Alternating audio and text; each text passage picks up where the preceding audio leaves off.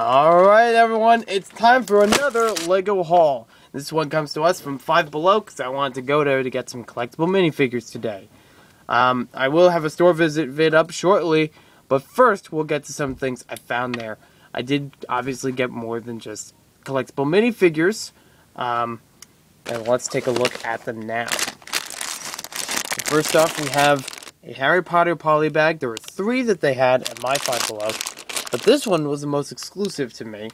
This is the Hogwarts Express. You probably remember this. This was available as a free item long time ago, about 1 or 2 years ago. If you buy a certain amount of money, you get this poly bag. So they have that available for sale at Five Below. I think this is about $3 or $4. So it's not that bad of a price, considering all the pieces you get with this. 64 pieces. That's nice. For media reviews, I was going to do an exclusive that I got from Toys R Us, but I can also do these in the coming weeks. These are all hard to see, but I'll just put it sideways.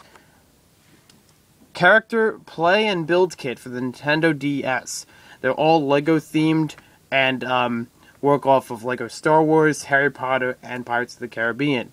They come in 2 different kinds of packages. I got the smaller version for $1 each.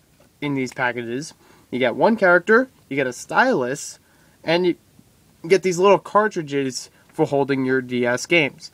Now, I'm just going to confess to you, I do not have a DS. However, I do like the characters being at $1 each with all the other things you can get, and you could probably just send them off somewhere else.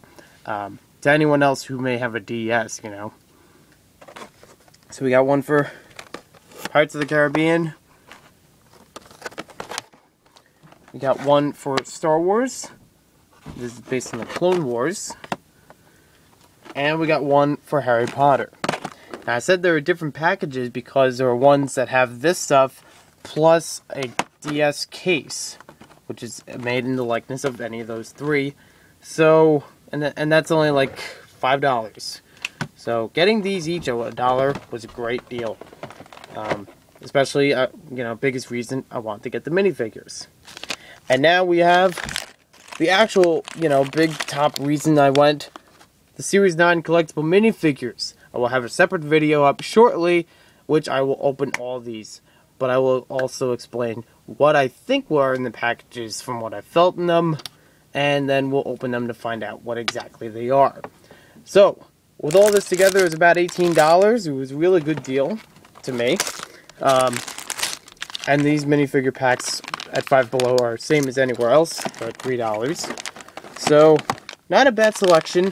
Plus, I got, you know, a couple set reviews in this, and some media reviews. Even though I do not own a DS, I can't show you how to use it. But, I can show you just all the different parts. If you have a DS, these are nice to have with it. So thanks for watching, and stay tuned for some new videos based on these sets later. We'll see you later then.